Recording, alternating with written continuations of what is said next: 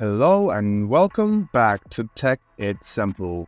In today's video, I'm about to show you how you can change your format in AOL Mail. So if you want to send a mail, but you want to make it look attractive and change the format, this is to do so.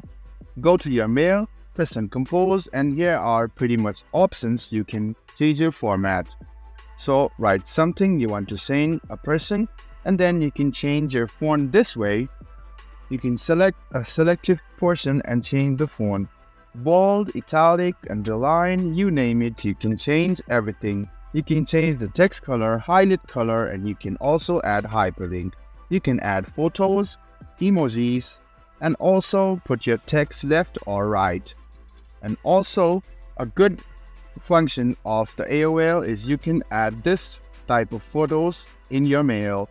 This will make your mail look attractive.